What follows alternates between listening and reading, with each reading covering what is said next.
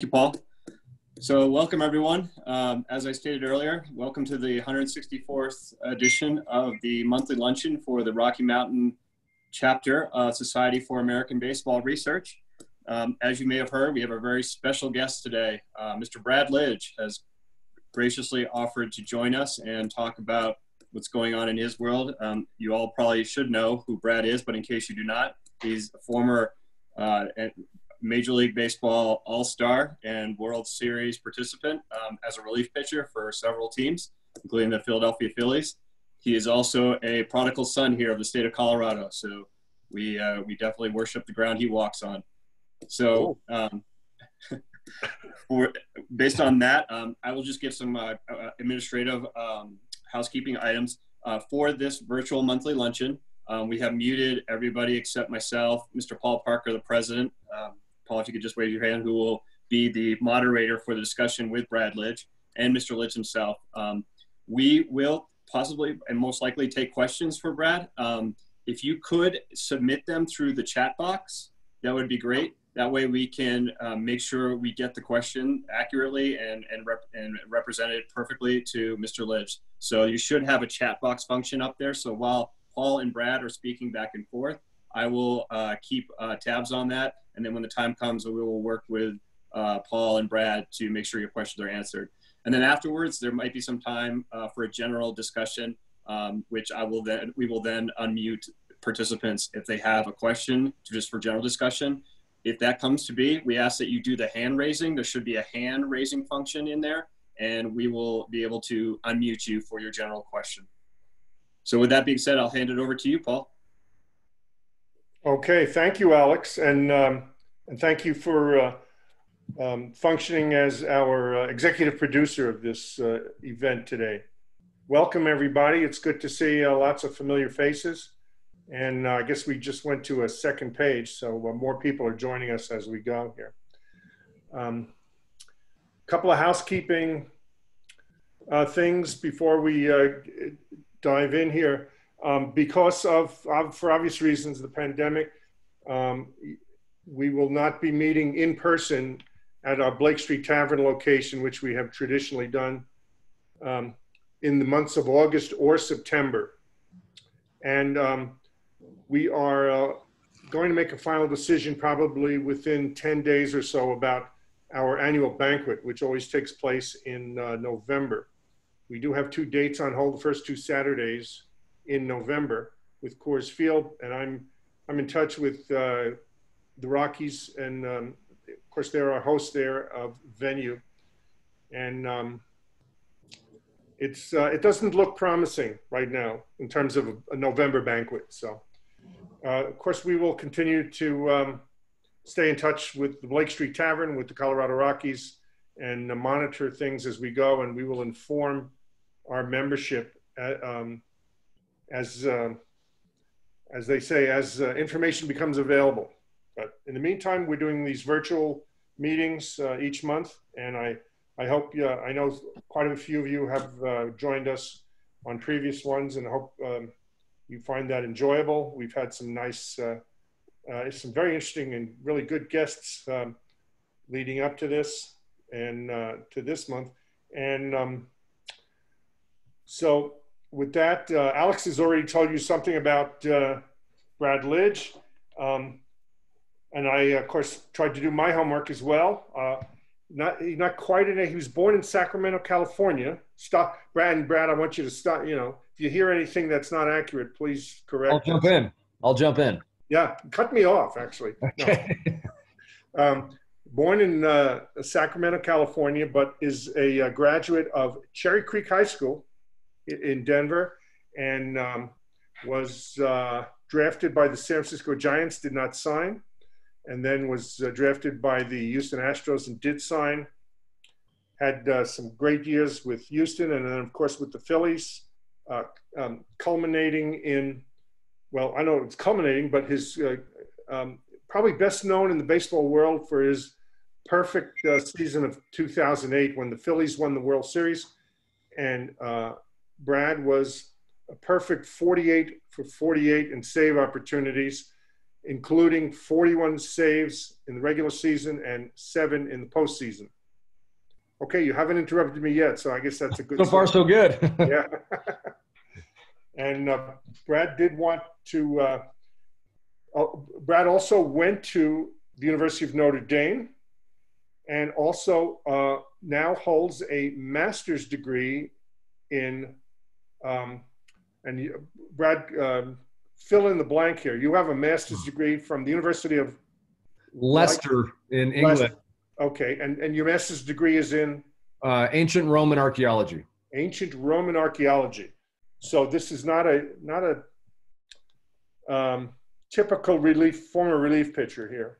A little atypical, but Brad was our keynote speaker at one of our banquets a number of years ago, about 6-7 years ago, and he was on the program with Ty Cobb's grandson, Herschel Cobb, who had just written a book about his grandfather, The Heart of a Tiger, and so he is now a Colorado resident still, and he is, now I'm reading from notes here, he is an analyst for the MLB network on SiriusXM, and he's also doing some limited work as a special assistant for the Philadelphia Phillies.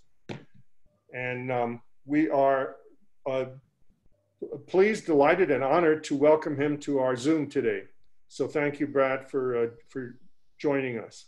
Yeah, thanks, Paul, for the introduction. And the only thing I would really add to that is I was born in Sacramento, but only lived there for about 1.5 years, 2 years before I moved to Colorado. So I don't remember it at all, of course. And Colorado for me is my only home, at least for as far as memories go. And we were very excited to be able to move back here when I did in fact retire in 2013.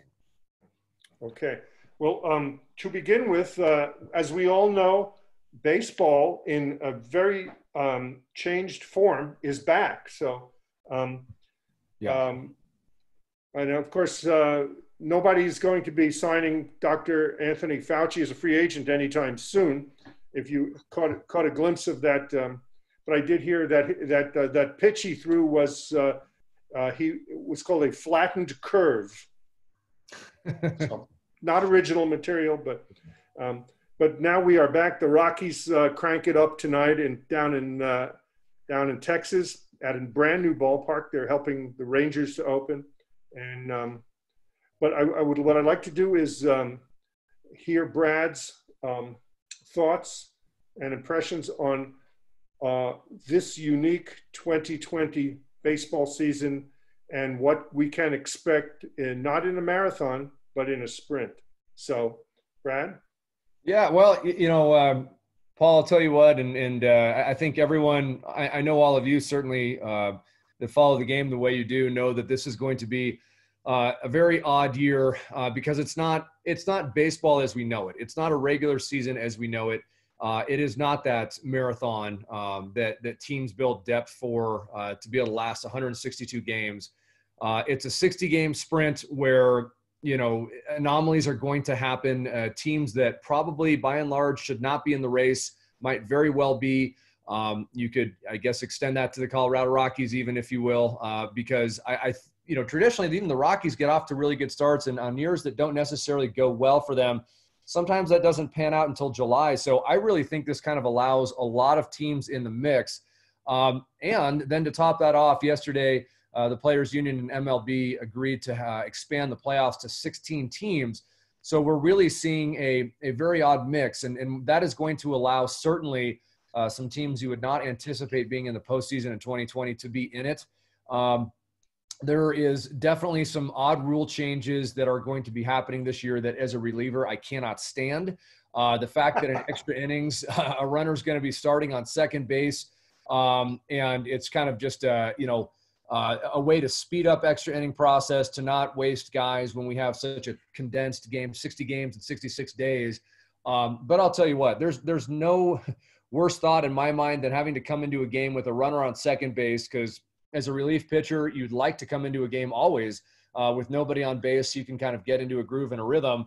Now you're putting a guy at second base with nobody out, And, it just is not going to be comfortable for any relievers. So it's going to be a very odd season. You got the designated hitter in both leagues. I think we're going to see some massive offensive numbers this year. And like I said, the biggest difference for me is that those teams that are built for the marathon this year, that are built to win in 162 games, it's too bad for them because they might not get to that depth on their team, in their roster. It might be the teams that stay healthiest for these 60 games that end up getting to the postseason. And we've already seen the Washington Nationals lose their star outfielder Juan Soto, and now they're in a lot of trouble offensively. So it might just come down to the guys that, and we've talked about this a lot on my radio show, who can really stay in, the guys in the clubhouse, can they really be accountable to each other? Stay out of nightclubs. When you're traveling on the road, just go back to your hotel. Can you really be accountable to your teammates and do everything right? And then even if you're doing everything right this year and you don't, get the virus and bring it home, can you actually get it because maybe you're in a hotel that wasn't sanitized properly? So there's just a lot of things that, I'm sorry, I got to figure out how to mute my phone here. That might be the commissioner calling. Yeah. Brad, stop talking. But so anyway, for all those reasons, 2020 to me is just going to be a bizarre season. I'm actually really looking forward to it for certain reasons too, though, because anytime you tell me that there's going to be less games in a season, I know we like 162. Players wanted less. Players probably will always want a little bit less, but when there's only 60 and each one is going to essentially account for almost 3 times a normal game's importance, that means everything is on the line right from the get-go. It's the playoff stretch. So that should create a lot of general excitement around the game, hopefully not just for fans of the game, but for people that are, not necessarily people that are watching baseball all the time, but maybe just in the playoff stretch. Well, now, right from day one, we are kind of in that stretch. So I hope it'll bring in a new crowd of people. It certainly should bring some excitement to the game. And, it is what it is. It's what we have. Whether we like it or not, it's what we have. So hopefully we can embrace it. Brad, I want to ask you about a couple of unique things that are going on this year and your general impressions of them. I've seen, of course, the stadiums are empty, but at least last night in Washington, there were down behind home plate, downstairs in the infield, there were several hundred cardboard cutouts of people. And also they're pumping in artificial crowd noise. What are your feelings on that? Well, I'll tell you, I think it might be better than doing nothing. I think that the artificial crowd noise, if done right, is not necessarily a bad thing. Look, the whole, not having a crowd there issue, it is a big deal, and especially a big deal for relief pitchers who are used to pitching in front of 50,000 screaming people, especially if you're a closer at the end of games and you need that adrenaline. There's no sounds they can pump in to artificially create that. A closer is going to know when he comes into the game that there's nobody there. And, it's tricky in some senses because as your career progresses in baseball, you use that extra adrenaline that comes from pitching at home or even on the road when the crowd is against you and yelling stuff. After a while, that's kind of what you need as a trigger to lock yourself in when you're pitching. And you get used to that stuff, and that kind of helps you get your right mindset and focus. There's none of that happening. And so I think it'll be, Paul, actually, not having the crowd there, and I'm kind of circumventing this, your question, I'll get back to in a second, but not having a crowd there for relievers is going to be a double-edged sword. For closers who have pitched for a long time, they're going to sorely miss the adrenaline, and they're going to feel like it's kind of spring training-ish and maybe not necessarily have their best stuff. On the other hand, you're going to have guys in the bullpen that maybe all the, the crowd noise and everything else kind of gets to them a little bit. Maybe there's some young guys that will benefit from not having all those people there. So I think you're going to see both things. But at the end of the day, a little bit of generic crowd noise is probably better than not. A couple days ago, there was an exhibition game. I was watching Arizona, and there was a delay with the crowd noise. A pitcher struck a guy out for Arizona, and then the ball gets thrown around and gets back to him. He gets back on the mound, and all of a sudden there's this applause that comes in. It's about 10 seconds late. So if they don't mess it up, and I guess everyone needs a little bit of spring training on that, but if they don't mess it up, it should be better than nothing. The cardboard cutouts of the fans, boy, I don't know. I think that's kind of a – sorry. I'm going to get my phone. I don't know. Can you guys hear that on your end? I got to get my yeah, loud and clear. Okay, well, good. That's me, if you're wondering. I got to get my phone disconnected here. Okay, you're the guest. Give me 1 second. I'll get my phone disconnected. from everything.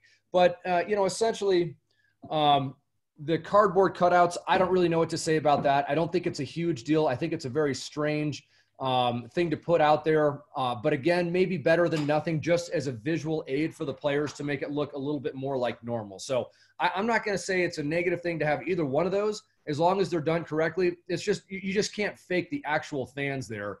And I don't think that they should pretend that they can. Okay.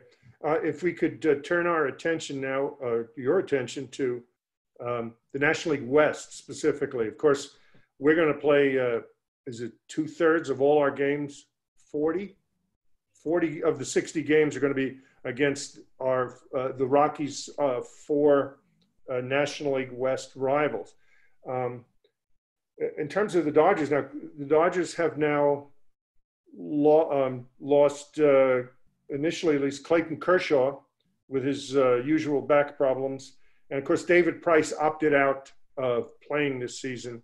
So the Dodgers are down to their last 20 or 25 All-Stars, I think. And, yeah. Exactly. But how do you see the National League West playing out until the end of September?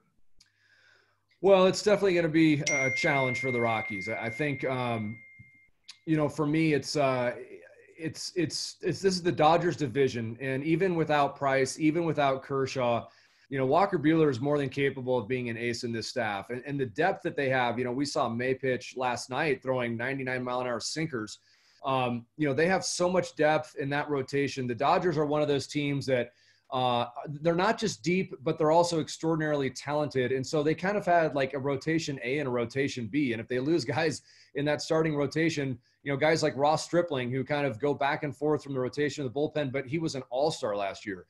He can just plug right into that rotation. So they, unfortunately for the Rockies, are not going to be, really able to – you can't really take advantage of those injuries too much. They're still going to win this division, in my opinion. Mookie Betts is unfortunately going to be there for 12 years if you're a Rockies fan. I do think that the Arizona Diamondbacks have a absolutely loaded offense this year. I think that Mad Bum leading that pitching rotation will give the rest of them a lot of life and will speed up their learning curve as young pitchers. And I like Arizona. I don't like their bullpen necessarily a ton, but I think Arizona is going to be a tough team to beat. San Diego is going to be a very tough team to beat this year. And I think a lot of people are kind of choosing them as one of these kind of up-and-coming teams that could get into the postseason this year, now that it's 16 teams especially. The rotation is very young, but it's very talented. Their Padres bullpen is loaded, and their offense is strong. So I think they're going to be a challenge as well. Now, the Giants are clearly in rebuilding mode, and when Buster Posey bowed out for the season, it kind of just put an exclamation point on that. So, look, I think it's going to be a very challenging division this year for the Rockies. The Rockies have to get that bullpen sorted out. But those are really, really good names in the bullpen. And if they can have a good season, and if the Rockies, at least good 60 games, and if the Rockies can get off to a good start the way they have often done in the past, it's very possible, because it's 2020, that they could get into the postseason. And it really just will require the bullpen being strong. In my opinion, the bullpen is going to be the most valuable asset for any team this year, because starters are not going to go as deep into games. You've got more guys out there in the bullpen. So the bullpens are going to be used a ton. If Wade Davis and company out there can get it done early, then the Rockies have a path to the postseason. And I understand what they announced yesterday. The expanded playoffs will now include a series of best 2 out of 3 first rounds. And then the second round will be 3 out of 5s. So if a team gets hot and very hot, they can progress pretty far in this abbreviated regular season, expanded postseason. Yeah, it's kind of a strange deal. I kind of go back to the Washington Nationals of last year, because they were a team that barely made the postseason. They got off to a real bad start. I mean, the team was like, they were talking about dismantling it, and then all of a sudden, they win the World Series. And when you have a powerful rotation at the top, 1-2-3 rotation like that, if you can just sneak into the postseason, you've got a good chance to go deep, because you mentioned the best out of 3. That's the first series. I think the Nationals, look, if you told me the Nationals, maybe playing the Dodgers in that best out of 3, if it's the 1 versus 8 seed, the Nationals could pretty much beat anybody really in the National League. So, it's you just got to get in. And then you're right, Paul, if you get hot at the right time and you've got some good starters at the top that are firing on all cylinders, you can get through the first and second rounds, as they will have them this year, and get to those 7-game series, the championship series, and potentially even the World Series. But it's really anybody's for the taking early on. When you play a best out of 3 series, I don't care if you're the Yankees or the Dodgers or whoever, you can get beat 2 games out of 3 at any time in the season, no matter how good you are.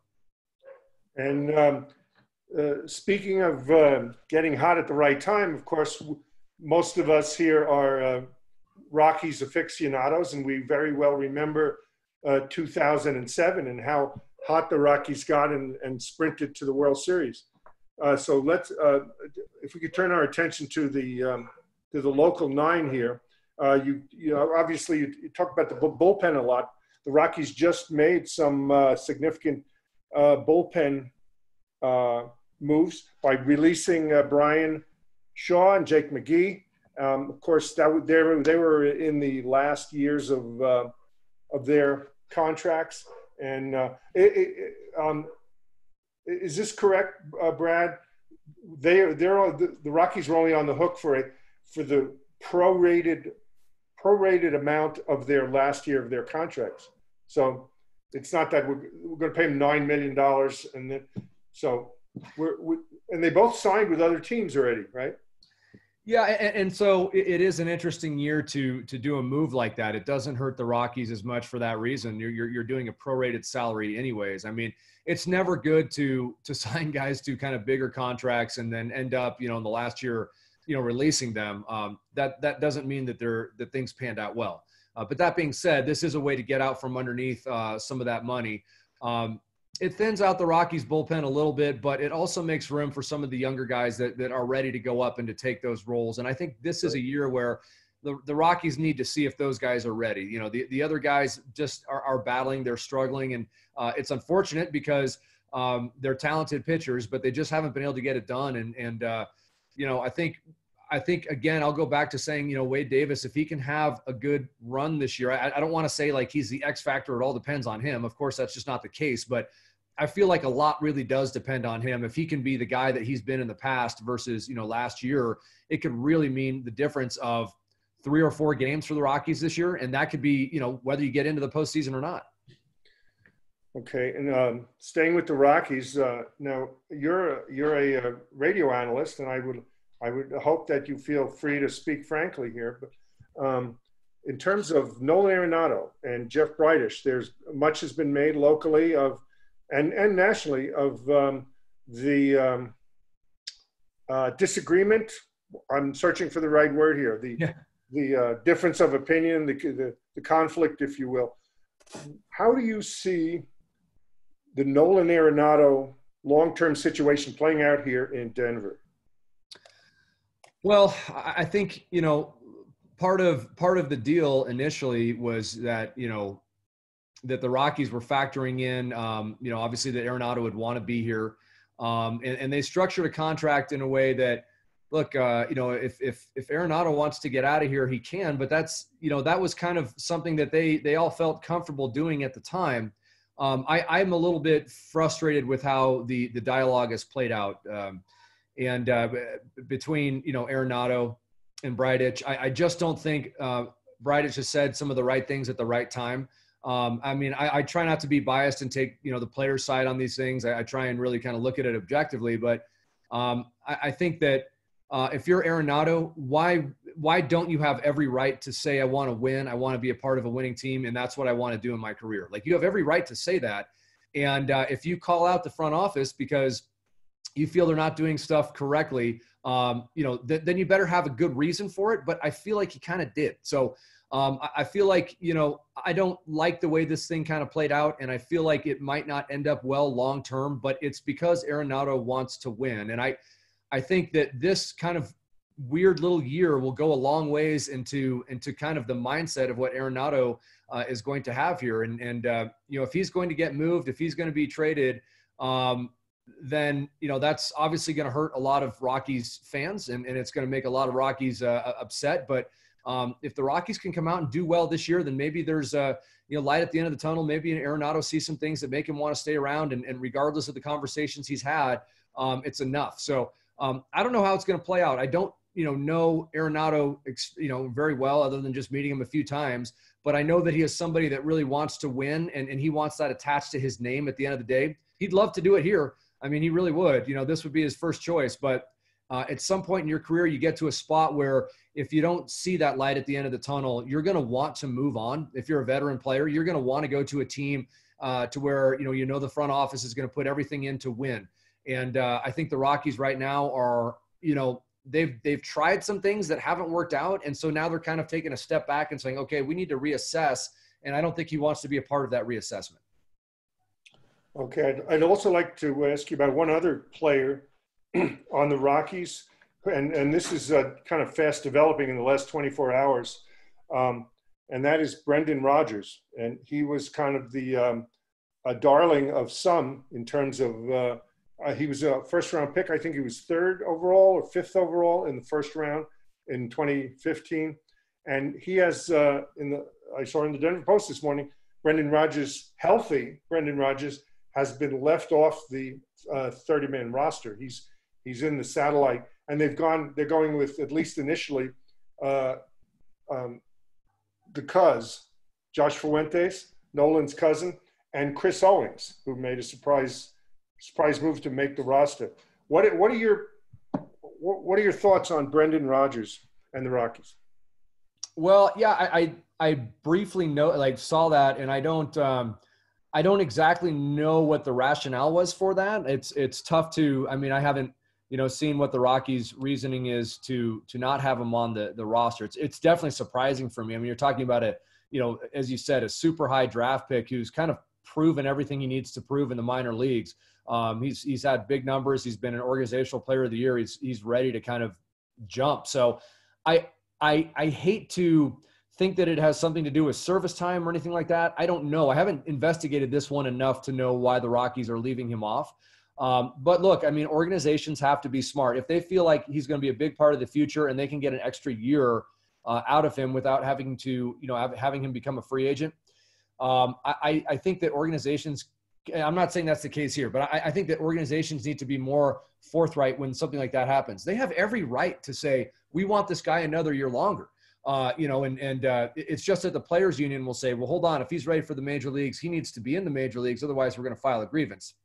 But they'll never win that argument because, again, it's up to the organization to determine when a player is ready and when they're not ready. They have the final say. And if they want to keep a guy an extra year, you can't blame them. It's not a bad move organizationally. It's not a bad move for the club, but it's just a little bit frustrating for Rockies fans in 2020 that want to see what this guy can do, playing every single day. And I can't blame fans for wanting to see that. So unfortunately, there are some reasons for fans to be a little disgruntled right now at the Rockies in that front office. There's no doubt about it. But, hopefully things work out better than even the Rockies are thinking this year so that guys like Arenado will want to stick around and want to play here for a long time. But they need to make some good decisions that are going to get fans excited about the team this year.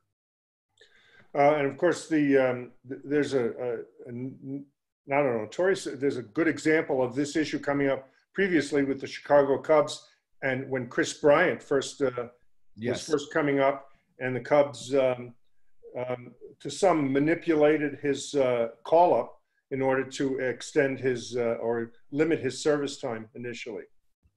Now, I also want to ask before we open it up to questions from everybody. I have one more general baseball question for you, and that's looking ahead to 2021 and 2022. The collective bargaining agreement is due to expire at the end of next season, and that is a big dragon looming on the horizon. And if anything, baseball is the best sport around at killing the golden goose, if you will. Yeah. And how do you foresee that playing out? The CBA and with Commissioner Manfred at the helm, and what might happen there? Yeah, well, I will tell you right now, it's ugly. The players union has a complete lack of trust with Rob Manfred and MLB and the owners themselves. And that's what happens when you make a statement, as brash as Manfred did, that to say I guarantee we're going to have a season, and then to say, I don't know if we're going to. Using all these different tactics to try and have a strategy to do what he could to prove, I guess, to provide a case for ownership in MLB to not give the players what they probably thought they were going to get this year. Now, look, I try and be objective. I will say this year more than any other year in my life, I have really kind of thought, wow, the MLB, Manfred, the owners have done a really bad job negotiating in good faith. Like I just don't think they did it at all this year. The players union, maybe they could have been a little bit more amenable. Maybe they could have been a little bit more flexible, budged a little bit. But that being said, they really did, just in my opinion, they got the raw end of the deal for sure. And that's going to stick around now. So what does that mean for 2021? Well, right now, the players union is very upset at the commissioner. And after next season happens, we have our collective bargaining agreement. It's going to get ugly. It's going to be bad. And there is going to be absolutely, my guess is tons of, threatening of a strike and everything else. We've seen that always kind of happen before, and it plays out. And most of the time these things get done, even when there's hurt feelings. But I think there's a legitimate chance that could happen now because, the way this thing ended up, the players are really upset and they're going to demand a ton from Manfred and the owners in MLB. And I don't know if they're going to be willing to do that. And I think at some point, the players will kind of just say, fine, we're done negotiating then. Until this happens, we're done. Now, two things that obviously the collective bargaining process has going for it. Number one, the players and the owners are making a lot of money. The owners are doing really well. So I can't imagine a world in which the owners are doing so well and not wanting to have players play. So I think there will have to be some flexibility there. Owners continue to do, you see these huge bumps in what these team values are. The players continue to make more money than ever. So when everyone's getting paid better than they've ever been paid, like why would you go to a strike? So that doesn't make a ton of sense. So they've got that going for it. And then also they've got the fact that this year, the players are not making nearly what they have or what they expected to, 6 months ago. So that also is going to weigh on the players saying, we already made like half of what we were going to make or less than half of what we were going to make in 2020. Can we also then say that we maybe are going to go have a strike after 2021 and not get paid for 2022 as well? That starts to really eat at some guys. And if you're a young player and you only have a certain window to be making major league money, I don't think you're going to want to miss half of 2020 and then maybe half of 2022 2022. So I think so that's the factors that the collective bargaining has going for it. But there's a lot of hurt feelings right now, and the players union is very upset. So you are pessimistic, and not cautiously pessimistic. You're pretty. You don't. Well, put it this way. I'm pessimistic in terms of the relationship between the players union and MLB. I think it's as bad as it's been in a very long time. But I think also there's reason, like I would also say I'm cautiously optimistic because I think money is such a big factor. I mean, I hate to say it, but money is the big factor at the end of the day. And if the players don't get paid what they were going to this year, and they run the risk of not doing that in 2022 also, eventually that starts to really hit home. And so you might be willing to negotiate more because of that. And because everyone is getting as much as they are, I think that it ends up being an optimistic, you could almost take it as an optimistic view. So relationship wise, it's really bad. But, wallet wise, I think people are going to have to make some tough decisions and just go ahead and be upset. Well, let's turn to some questions here from the group here. This is from Christopher Cohen, who I see is on the call here. His question is, based on your experience in the 2008 World Series Game 5, what advice would you have for players should the season be paused from this point onward as a result of the pandemic? Well, that's a great question because the experience we had in Game 5 in 2008, it was really hard to be patient. We had our first half of the game played out, then the second half was delayed.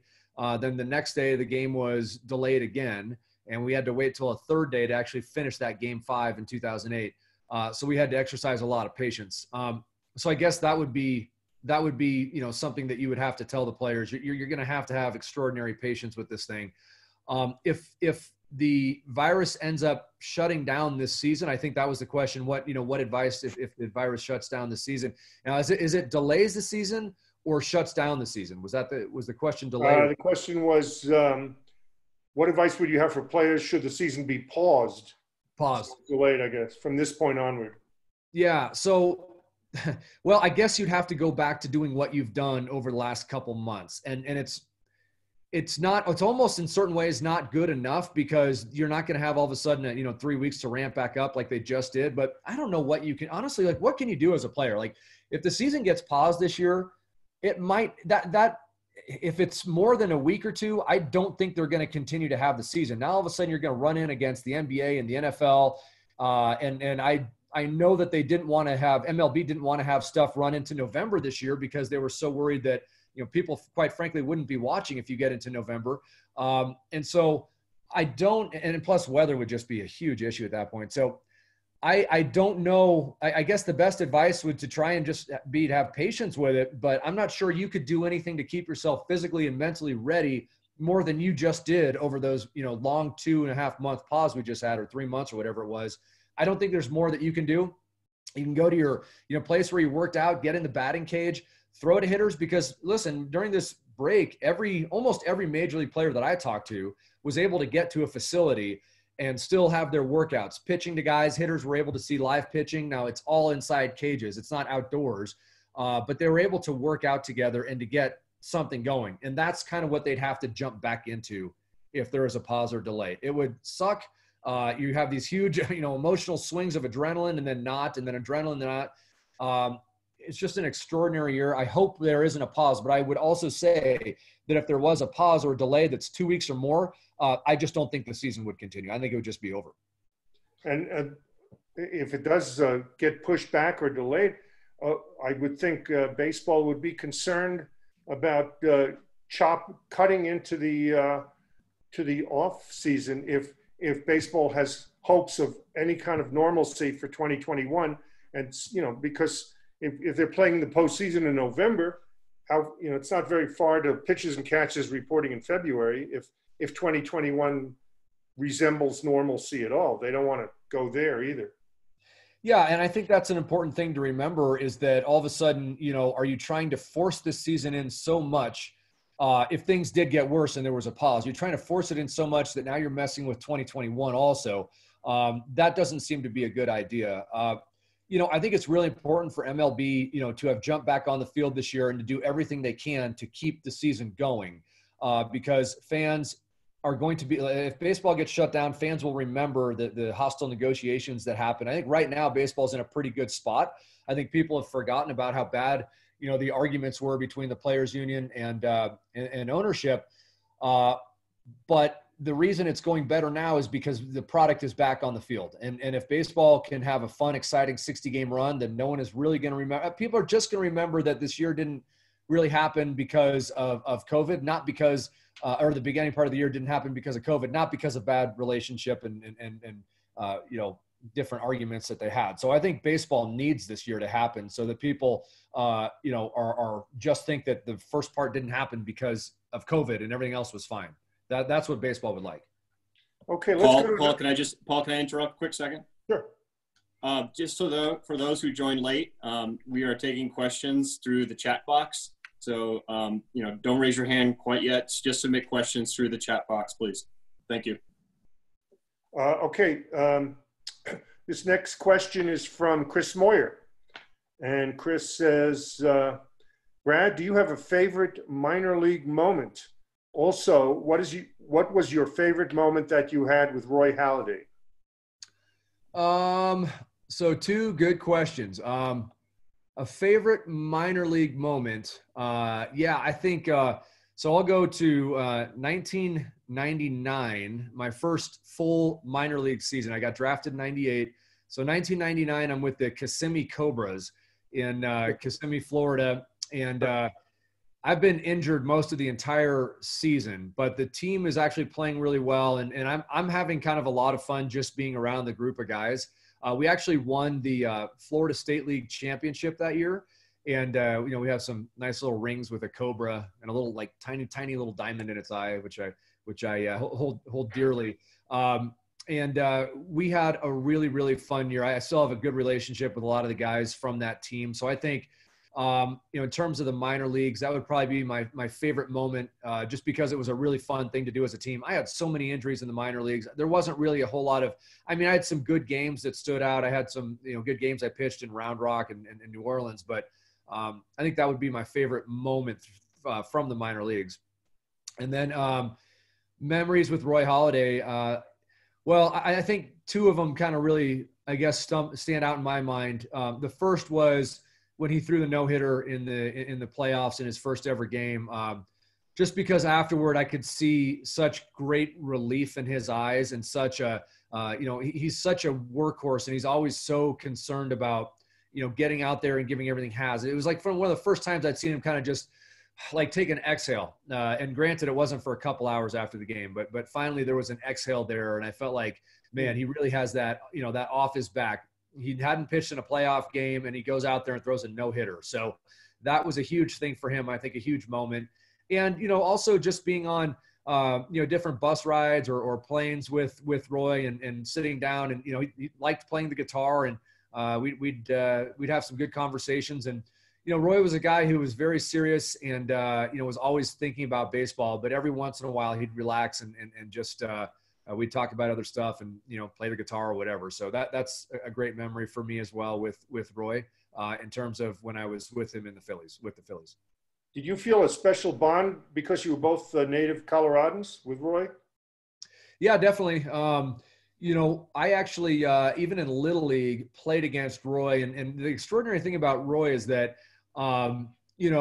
he was a dominant, super tall, threw harder than everybody, dominant pitcher, even in Little League. And 99% of the time, those guys don't continue, a meteoric rise through their entire life. But he did. And that's a very, very unusual thing. And it's a lot of credit to him that he had the mental capacity to be able to kind of have that hoisted on him every single year of his life and continue to meet expectations. And so it's we got to play against each other in like the Colorado State All-Star game. We got to play against each other in the championship game. Fortunately for us, Cherry Creek High School, we were able to beat him in Arvada West to win the state championship in '95. And so sure, I brought that up a few times when I played with Roy.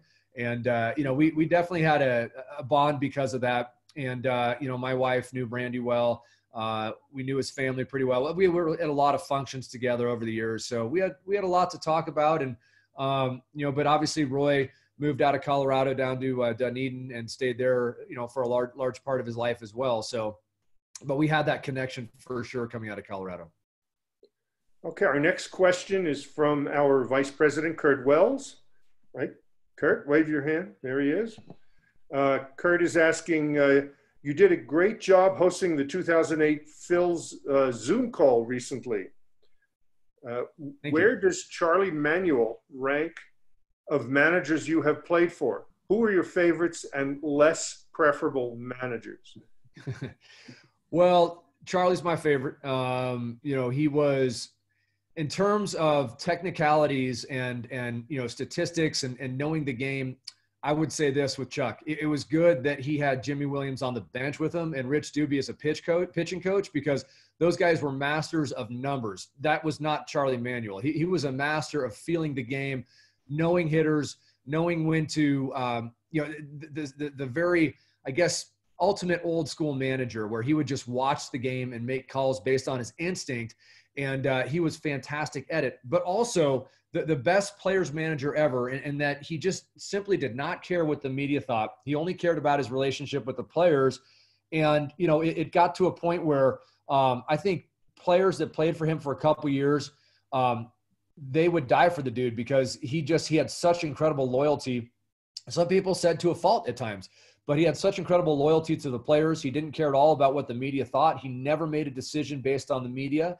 And I've played for other managers, and Look, I mean, I liked Phil Garner a lot in Houston, but I think that, he wasn't trying to figure out the right way to say this. I think he made moves every once in a while that were based on, as a new manager, some pressure kind of getting to him, or media kind of saying some things, or the front office kind of saying some things. And that's not as typical of a player's manager. I like Phil Garner as a person. I really do. I don't know that maybe he was one of my favorite managers. I would say probably not. But Charlie Manuel certainly was at the top for me. And I don't really have any beef or anything like that with any of the managers I ever played for. I like most of them. They're all good in their own ways.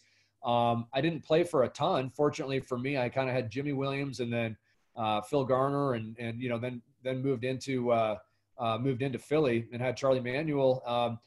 And then my last year with the Nationals, I had Davey Johnson, and I would probably say I like Davey a lot, but he is the one that ended my career by calling me in the office and saying, we got to make a move. And it happens for every player at some point.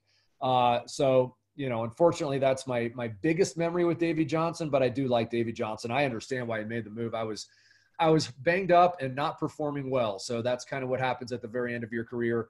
So I really like the managers I have. I guess I wouldn't really say I didn't like any of them personally, but Charlie Manuel is just on another level in terms of a relationship that I had with him. And I think that he has with a lot of his players. Just watching last night, Kevin Costner is getting called in as Crash Davis to be released by, from the minor leagues. Just right. Last night watching it. It's a horrible feeling. Yeah. The next couple of questions are kind of circling back to the state of the game right now. This is from Macklin Klaus. And the question is, will the short summer camp be advantageous for the pitchers or for the hitters? That's a great question. I think it'll be more advantageous for the hitters. I think guys in the bullpen don't need a long, duration to get ready. So I don't think they're going to suffer a ton. But I think you're going to see starting pitchers have the biggest disadvantage. So I don't know if the hitters are going to have a massive advantage. I think it's more advantageous for them. But starting pitchers certainly. You look at Max Scherzer last night. He was kind of battling his last couple outings of that summer camp. Normally in a regular spring training, he would have several more outings to kind of right the ship and to really get locked in before the season. He was missing his spots quite a bit last night, didn't have those extra couple games to get locked in. And so I think you're going to see that with a lot of starting pitchers, that their command isn't where it normally is. I'm not talking about stuff. I'm saying more of their command isn't going to be what they're normally used to when the season starts. So I think you're going to see starting pitchers affected more than anybody else. And on the other side, if you're Garrett Cole, his stuff is so good, it just doesn't even matter. I would normally say that about Scherzer too, but Garrett Cole's stuff right now is like on another planet. So he was able to make a few mistakes and miss some spots and not get hurt. Okay. The next question, and we touched on this a little bit, is from Jeff Davis. Brad, are there any 2020 rule changes that we should continue retaining for the future? You talked about starting extras with a guy on second. Yeah, not that one. What about things we should keep? In terms of things that we should keep, I do like the designated hitter this year. I know that I'm kind of on the fence on this one a little bit, but recently I've come around to it. I like baseball, in its purest form. So pitchers hitting fine, but you'll eventually get to a spot in professional sports to where baseball has to be able to keep up with the action of the NFL and the NBA, who can change rules at the drop of a hat and not have to worry about if this era compares, to what other era. Baseball is always comparing era to era, and that's a good thing. I think that baseball has that, but at some point, baseball has to be okay with moving forward and saying, you know what, we need to be able to change some rules. We need to create more offense. It's going to get younger generations involved. The demographics for MLB and kids right now are really bad. Kids are not watching baseball. And baseball has to figure out a way to get them involved, because when they grow up, okay, maybe they'll, go back to it, but maybe not. And so baseball has to figure out a way to create the action. This is where we are as a society. I mean, whether you like it or not, kids like things that are fast paced. Kids like offensive games. They want to see that. And so baseball can do little things here and there. to do that don't impact the game in a major level. And I think bringing the DH to the National League will create a little more excitement, a little more offense. And all it does is just make it so that both leagues are the same. So I don't have any problem with that. I don't have an issue with that. I also think not 16 teams the way they have it this year, but maybe 12 or 14 teams for the postseason from here on out will be a good idea because it'll bring in more people. Now, I don't like that it's 16 teams because that's what the NBA does. And it feels like every single team in the NBA, even if you're 10 games under 500, you're in the playoffs. Like, that doesn't make any sense to me. You should be a good team to get to the playoffs, not an average team or a bad team. So they need to reduce the 16 games, but they can maybe do 12 or maybe 14, and I would be okay with that too. Okay, our next question is from David Berry, who asks, what is your favorite piece of memorabilia from your playing days? Well, I'll tell you what, you guys are in the man cave with me right now. I don't know if you can see some of the balls I have behind my shoulder. Oh, is that what that is? It is. I've got a lot of I've got a lot of junk around here. I'll try and kind of wheel it around a little bit. It's a lot of jerseys and stuff. I'll tell you what, trying to narrow it down to my favorite piece at this moment would be pretty tough. I do have from the 2006 World Baseball Classic. It was the first ever World Baseball Classic. And I don't know going forward, I know that one's already canceled for next year, but it was an incredible team. Now, we got bounced out pretty early by Japan in that, and it really was a massive upset.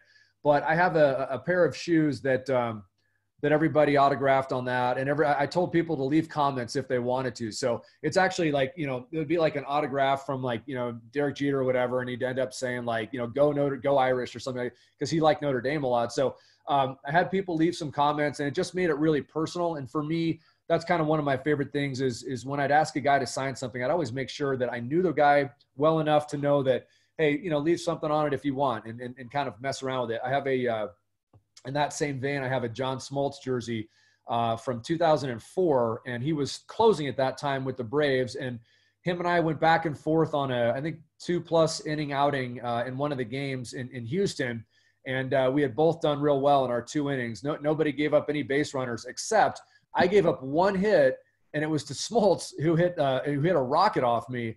And so he wrote on the jersey, he made some comments about that, and he said some good stuff. But, I think for me, just kind of having that personal touch on some of the memorabilia as I look around here, I'm trying to see some other things. I have some other things that kind of from off the field that I was fortunate enough to have. But from the field, those personal touches were always the best. Okay. This is from Frank Collins. And we've kind of touched on some of this, but Frank is asking, are there any thresholds in place that, if met, would cause the season to be canceled? And if so, what are they? Well, great question. I'm not aware that there are any exact thresholds. I really feel like baseball is kind of set out to say that we're going to be playing by and large, even if things get pretty ugly this year, because baseball feels like it can do a good enough job keeping its players healthy. If we start to see increased levels of positive tests for players that maybe reach a 10% or 15%, something like that would definitely be a threshold.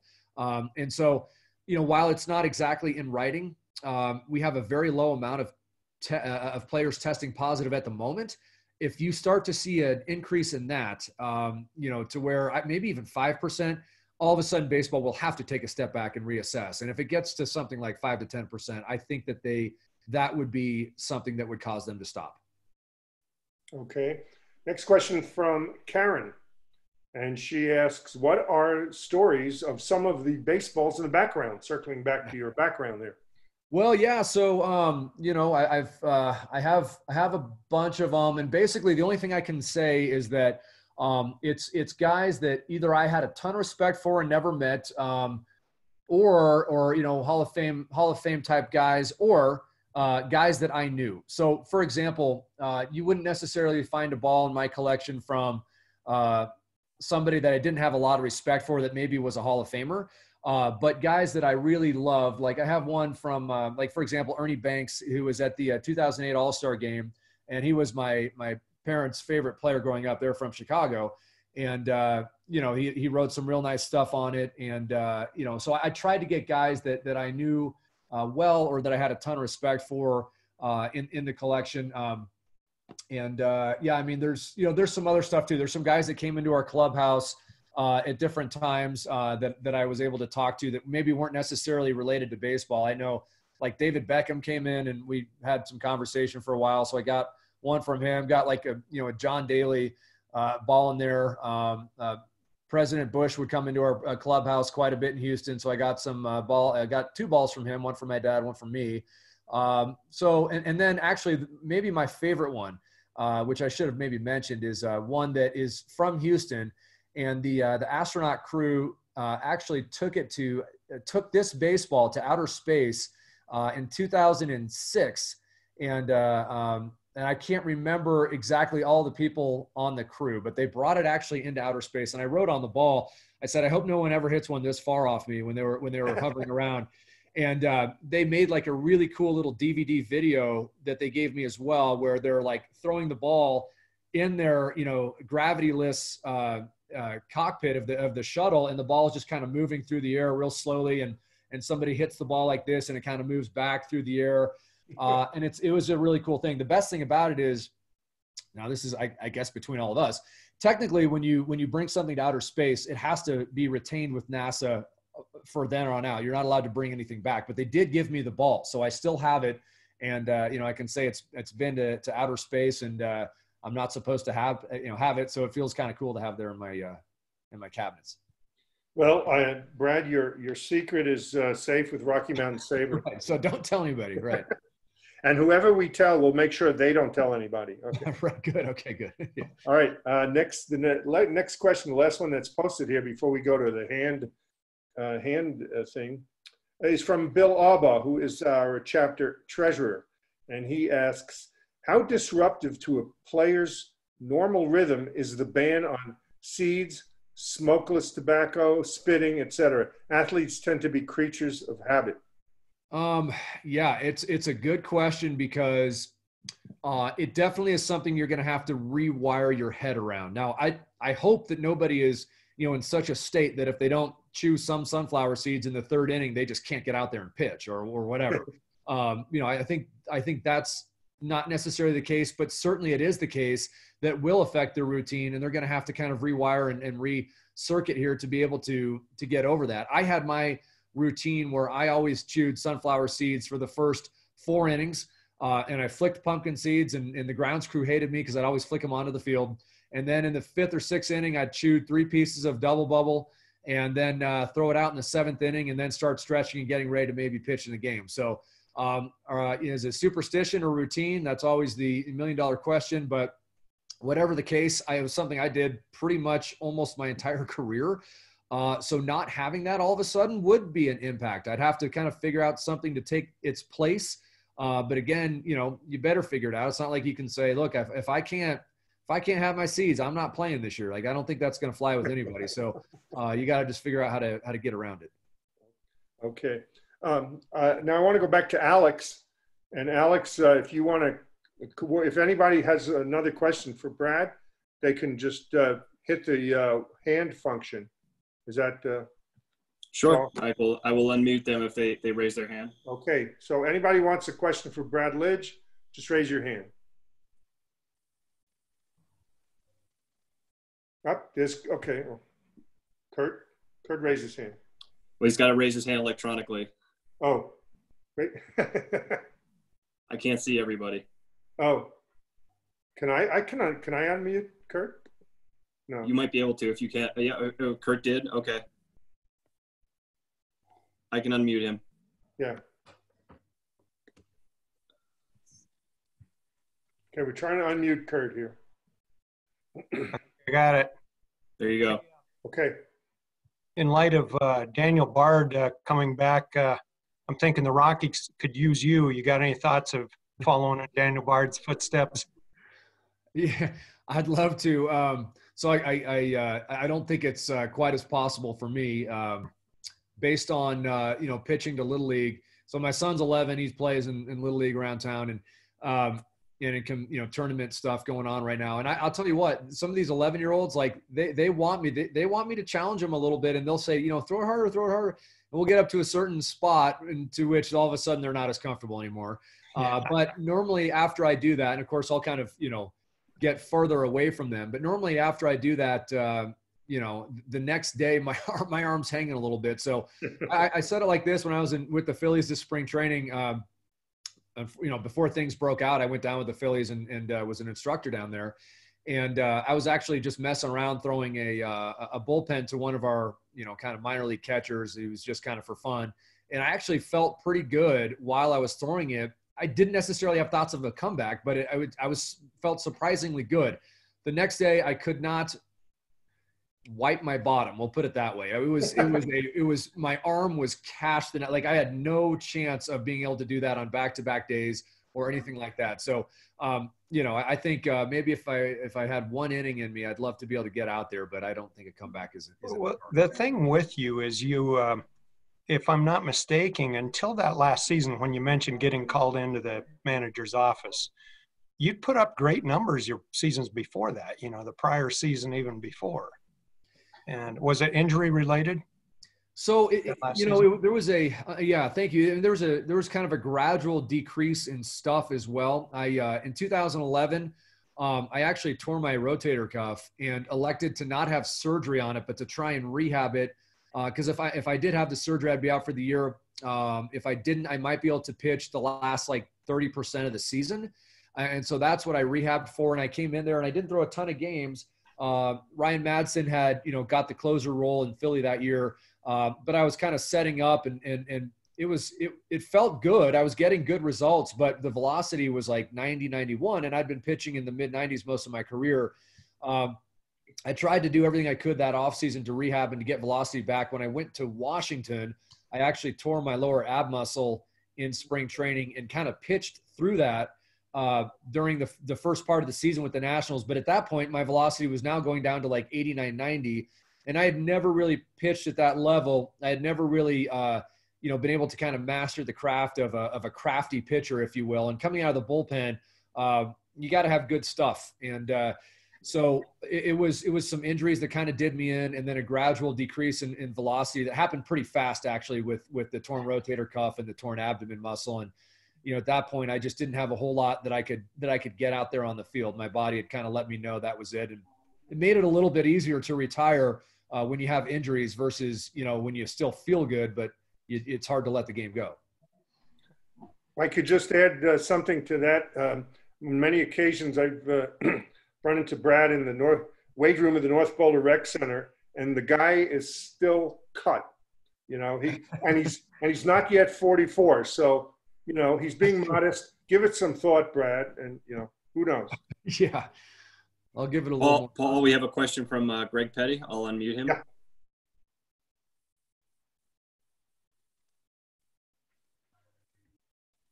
Does he realize? Hi, Brad.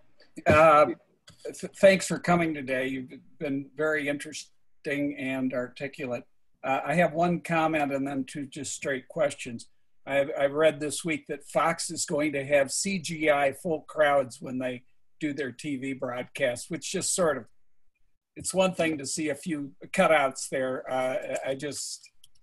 You can comment on that if you want.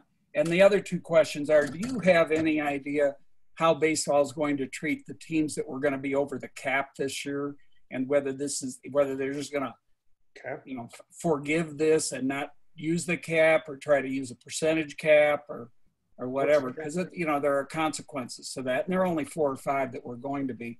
So the other question is, the owners said it was a big deal to get the players to promise they wouldn't sue for bad faith bargaining. Do you know whether the players plan to sue for that? Well, I guess the salary cap question is interesting. I have not heard how MLB is going to handle that. I'm guessing they're going to kind of maybe let some of that slide this year a little bit. I don't exactly know how and to what capacity. I'm sure there'll still be some kind. It might just be a prorated thing where whatever their penalty was for an entire season, it might just get dwindled down to the games that are played. Just like everything seems to be prorated, that could very well be the case with that. I haven't heard anything different.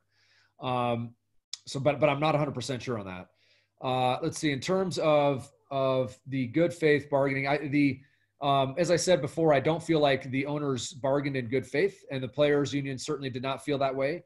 However, I do believe that was one of the essential factors to getting this deal done, is that the players would not sue for not bargaining in good faith. So I think that the players union was able to kind of drop that, and what they're going to do is bring it up in a major way at the next collective bargaining. But I don't think you're going to see any kind of lawsuit toward the owners and MLB for not bargaining in good faith, even though it seemed pretty clear that that's what was going on. And then finally, the fans. I think it's going to look silly. I don't think baseball has to do that. I think CGI fans, we're probably going to see some glitches, some weird looking stuff out there, and it's going to be strange. I don't think they need to do that. It will make the game seem more important. I understand why they're trying to do it. Because right now it kind of feels like you're watching spring training games a little bit, and they are going to want people tuning in to feel like the game is important. So they're going to fake fans being there. I don't know that that's necessary to do. We next have a question or a hand raised from Fran Fraser. So I will unmute her. Yes. As far as pitching, of course, you pitched as a young child or even as a kid at this elevation. But after you were in the major leagues for a while, you came back and pitched in Denver. And did it change? Did you notice the change? So that's a good question, because people have asked me before, shouldn't the Rockies draft guys that have pitched in Colorado because, they know how to pitch in Colorado? Mm-hmm. Well, here's what happens.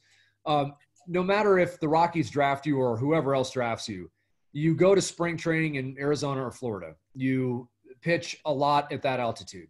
Then you go and play in the minor leagues where, nothing is the altitude of Colorado. And you have to really – so maybe you've pitched a little bit in high school in Colorado, 60 innings maybe your senior year, and then all of a sudden you go pitch 140 innings at a minor league place at sea level, and then that's A-ball, and then another 140 innings at high A, and then another 100 innings in double A, and another 150 innings. So by the time you actually get to the major leagues, you are not the same guy at all that you were that pitched out of high school or that pitched at altitude before. You've completely reworked everything to pitch at sea level, because that's what you're used to seeing. And that's where the vast, vast majority of your career and your innings now have happened.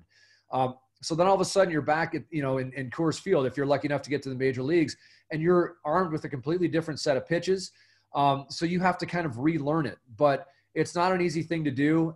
Certainly probably a little bit of experience would help if you came out of here from high school or something, but you've remastered your craft entirely. So it's and still, that being said, only half your games are at altitude. The other half you're pitching at sea level. So it's really hard. That's why it's so hard on pitchers to pitch here, because it really is two different ways of pitching. Everywhere else, like if I pitch in Philadelphia and I'm used to pitching at sea level, I only have one exception to that through the year, and that's when I pitch in Colorado. But the Rockies pitchers have to do half their games in Colorado, so they have to have, that type of pitching, and they have to pitch on the road at sea level, and they have to have that kind of mastered too.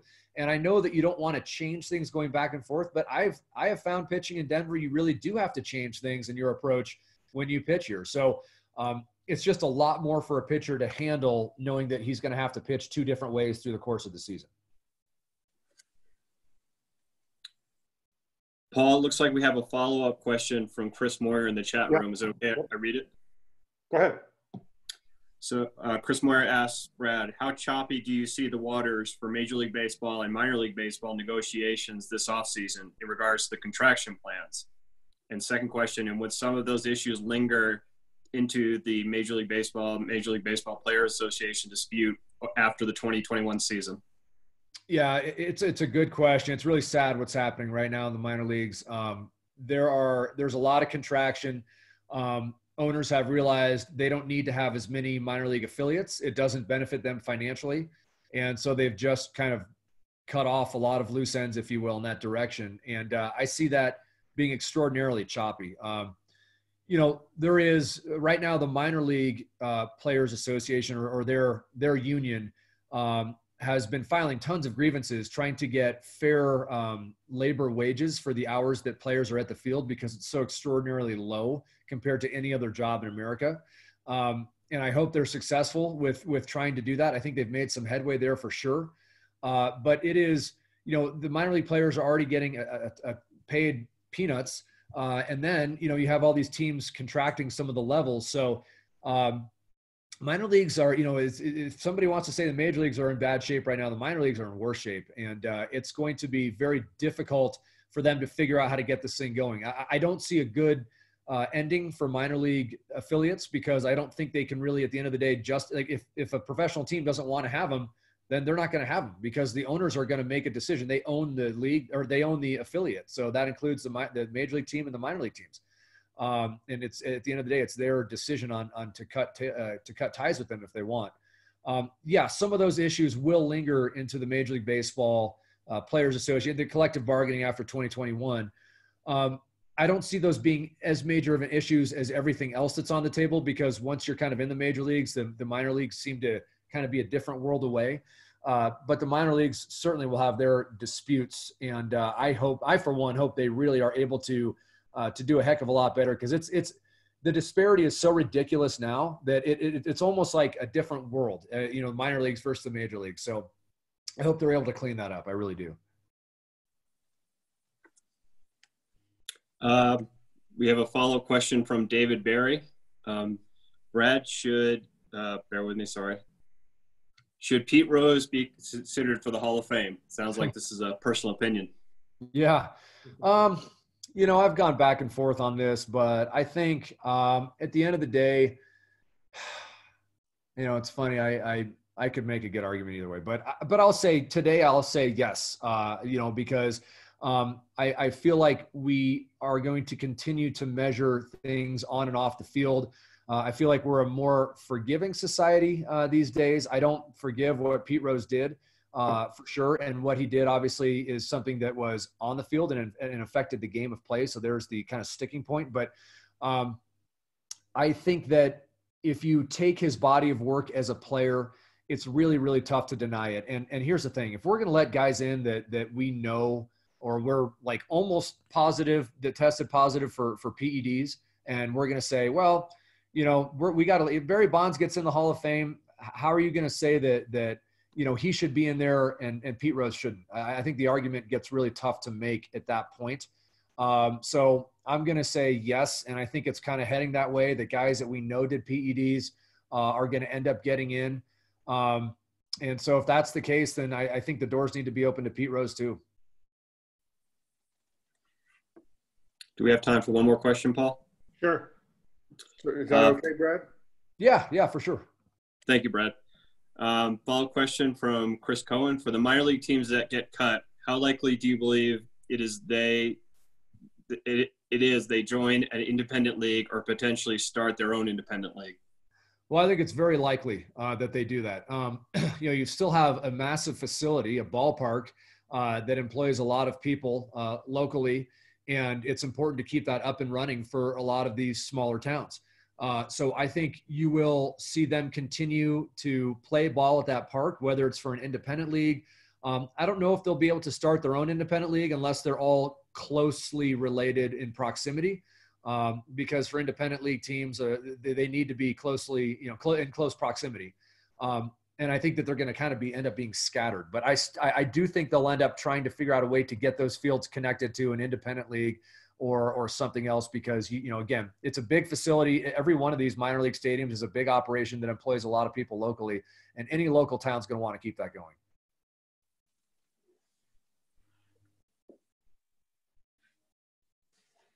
I believe that's it for now, Paul. Okay. Well, I want to thank Brad Lidge for his time and his input. It's just a joy to listen to. He's articulate, super intelligent, and just a good guy. And we're proud of you as a Coloradan, and thank very you. Much appreciate your joining us today. Well, it was a lot of fun, actually. I had a really good time, and all my experiences with SABR have been great. So my pleasure, and great educated questions. I expect nothing less from you guys. So very well done. And it was very enjoyable for me as well. Now, I think we're going to stay on for those who want to stay on a little longer. And Brad, you're certainly welcome to join us. We're going to open it up for a more general baseball discussion. So, yeah, I would say this. I am going to take my son to play a par 3 golf course very shortly here, and we have a tee time. I'm going to get some lunch in me first, so I might bounce off, but you can certainly, I'm happy to jump back in here next time. Thanks so much, Brad. All right, Paul, have a good one. Thank you all. It was fun. Okay. All right. We can open it up to anybody who has general comment. John, Paul, did you raise your hand? Oh, no. Okay. Yep. Feel free to continue sending in chat comments or questions, or raise your hand. I can multitask.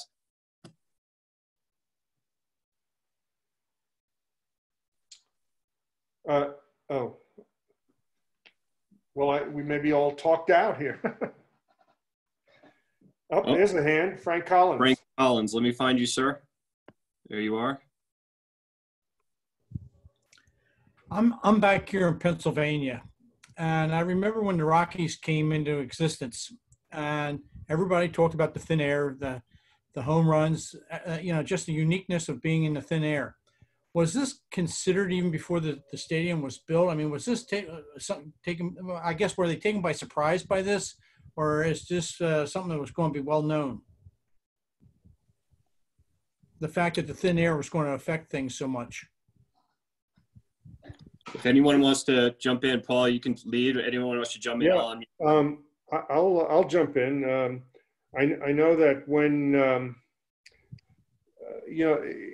people looked at the statistics over the years of the minor league team here, the Denver Bears for many years, and then later the Denver Zephyrs, and it just seemed like Denver played statistically kind of middle of the pack.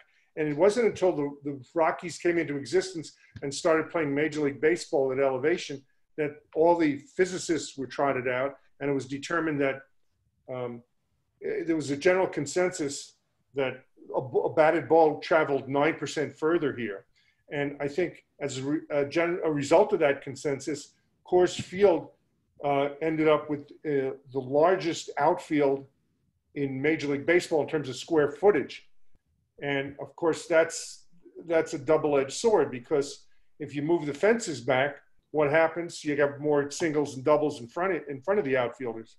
So it's really people are aware of it, and I think that conversation and that debate goes on to this day. Thank you. Mm-hmm.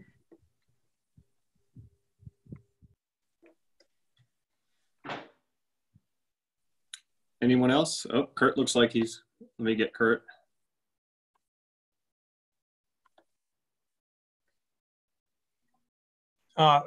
In response to Frank's question, and Paul, you're right. I mean, it's something that was kind of, talked about a little bit, but for the most part, it really took till Mile High Stadium, the first year with the Rockies, for it really to come to light like it was. I had a roommate in college who ended up pitching 5 years in the majors, but he went off during college to pitch in the Cape Cod League. And he came back and was talking about the difference in pitching at altitude and not.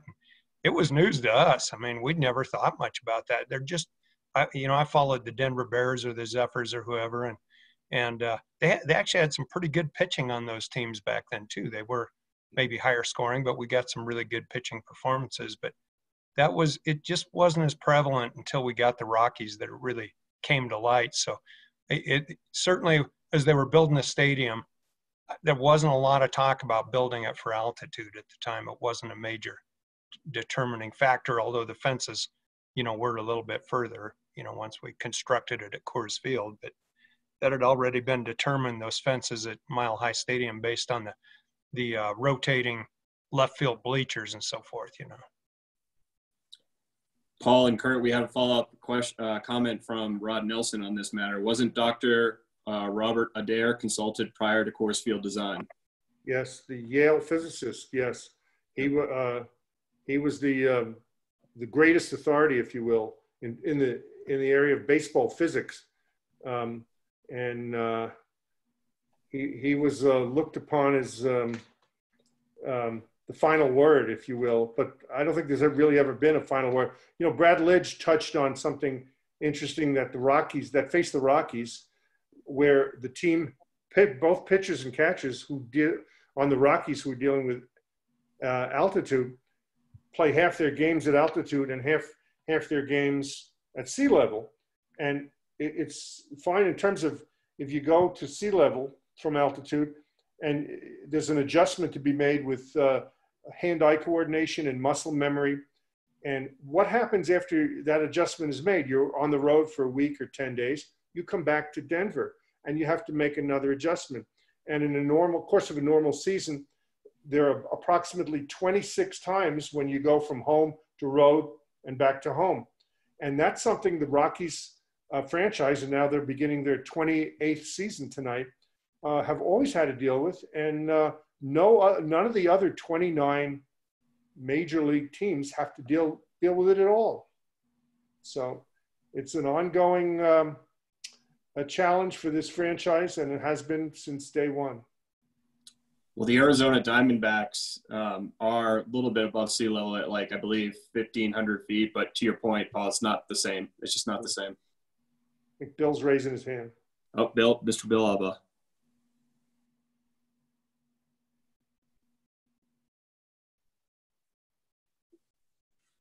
You know, Paul mentioned can you guys hear me okay? Yeah. Can you hear me? Okay. Because I can't hear myself at the moment. Paul mentioned about the physicists jumping on board, you know, after we got a little experience with it. If you look at the physics, they take multiple factors into consideration. It's not just the altitude, it's also the humidity, you know, hitting the ball in drier air and all of that. But the one thing they didn't take into consideration was the impact on the ball. And so we also saw, getting back to Frank's question, we saw a difference when we started with the humidor as well, because we were adjusting the ball for the altitude. So, you know, that's another factor, and it took years. I don't know why, whether it was a matter of getting permission to do it or just kind of deciding what to do about it when they realized the problem. But turning the ball from a rock into something a little bit more normal for the game, that made a huge difference too. I think somebody had to come up with the idea, and the humidor. The idea for the humidor was actually came up with a guy by the name of Tony Cowell, who is still with the Rockies. He's in the engineering department, and it was really his idea that launched the humidor movement.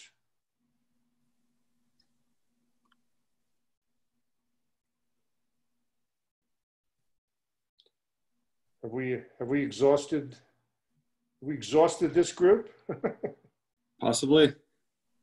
Mr. Petty, do you have anything else you wanted to touch on? Or? Well, Greg did send a comment, Paul. He said, Brad was really impressive, and thank you, Paul, for getting him and for doing such a fine job of interviewing him. So thank you, Greg. I got one last question. Herb, how are you doing with this DH? Do you want me to unmute? Still going to follow him? Let me unmute Mr. Shankman. Hold on.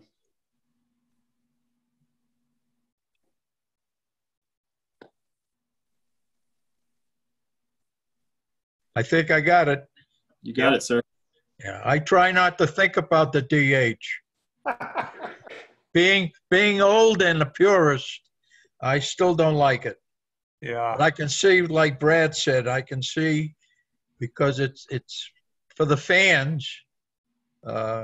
Offense is the thing they like, not the 2-to-1 games, the 3-to-1. They don't like National League Baseball. They like a lot of hitting, a lot of home runs, and certainly the DH has a lot to do with that. Yeah. That's my feeling. I would like to say one thing about pitching at altitude, because I go back to the old Western League, and I can remember being on the Topeka, Kansas team, when we came to the Springs, Colorado Springs, I don't believe there was a pitcher on our staff that could break a curveball when we came here. And we, of course, Topeka's sea level, and the Springs is 6,800 feet or something like that. It's even worse than here. But pitching was difficult. And it's a wonder that pitchers coming from sea level to altitude didn't get more sore arms trying to snap off some of the breaking pitches that weren't breaking with normal reaction or normal arm speed. So it is difficult to pitch. And I don't know who brought it up, but pitching 26 different times, moving from altitude to sea level and sea level back to altitude, that's a great adjustment. And it's really tough on the body. And of course, now they've improved it. We didn't know what a humidor was in those days, and had no idea that the skin of the ball was going to be a lot drier in Colorado Springs than it was in Lincoln or in Topeka. So I don't think that's ever going to change, having pitching the same. But it has improved because we see better breaking pitches at altitude now, and I think the humidor has a lot to do with that. Herb, we have a comment from Shannon Blair, I believe. She wants to first ask you, have you ever played a game of catch with Brad? No. I'm Do you too want old. In fact, I don't know if it was it the last meeting we had, or when Bud Black, and Bud said he'd play catch with me. But I need somebody to catch the ball. There's no hand and eye coordination anymore. I can still throw it. Herb, that could be arranged. I don't know if I could reach him, but I could still throw it. Can you throw? And Paul, Shannon has a follow-up question. Has anyone made predictions for Rocky's win-loss record this year? So are we going to have any contest? No. No, it's too crazy. Too crazy. Got anything else there? Oh, Bill's got another one. Sorry. Unmute. Yeah, I wanted to react to the question to Herb about the DH. You know, when we had John Thorne a couple of months ago, he was asked about the DH, and he said he'd come around to it. He'd like to see it happen because he was, I think the way he put it, he says, I'm disgusted with the experience of watching pitchers try to hit. And within a couple of days, and this was in a little email conversation several of us were having a couple of weeks ago, the first reference I found to the DH was from the Sporting News in 1893, I think it was. And it was basically the same comment that Mr. Thorne made. It's from Connie Mack. And he said, you know, what it boiled down to was basically if pitchers aren't going to take the time and make the effort to actually try to do something constructive at the plate, we might as well not have them hit. So it's not a recent topic by any stretch of the imagination. It's I don't know whether that means it's something whose time has come for everybody. I'm kind of a purist too, but it's interesting that it actually goes back that far. Bill, yesterday A-Rod pointed out that pitchers in the playoffs last year were 1 for 60. Yeah.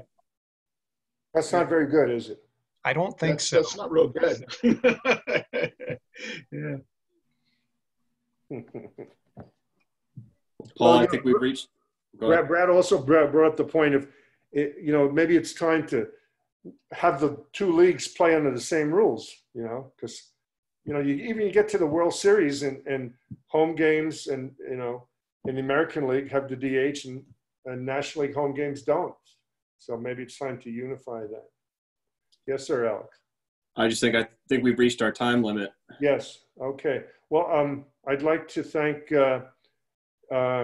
Alex Marks, first and foremost, for doing a marvelous job coordinating this Zoom call, and for all of you who had really good questions. It seemed like Brad, beyond being polite, Brad Lidge just said, "Oh, that's a good question. That's a good question," and they were. It's a you know, a good group. We have a strong chapter and a good group of baseball minds assembled here. And thank you all so much for joining us today.